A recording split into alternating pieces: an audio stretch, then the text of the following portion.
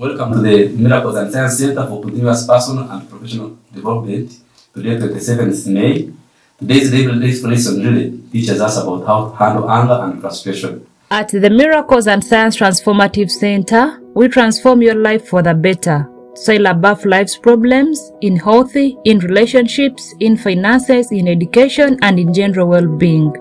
Join any of our life transformative programs by visiting www.transformativecenter.com. What it tells us is that most times we find ourselves in situations of anger, in situations of frustration.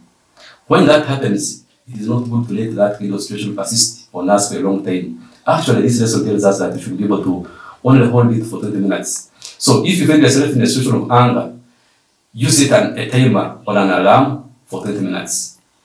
Cry, shout, do whatever you can, and when the timer goes off for about 20 minutes, go on as business as usual.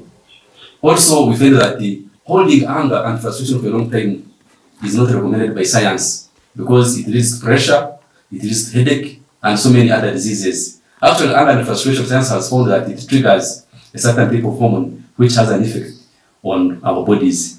And actually, also the Bible in Ephesians 4:26 tells us that you should not allow a day to go when you still hold the anger.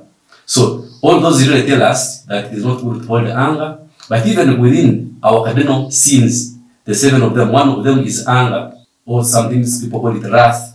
It is not good at all.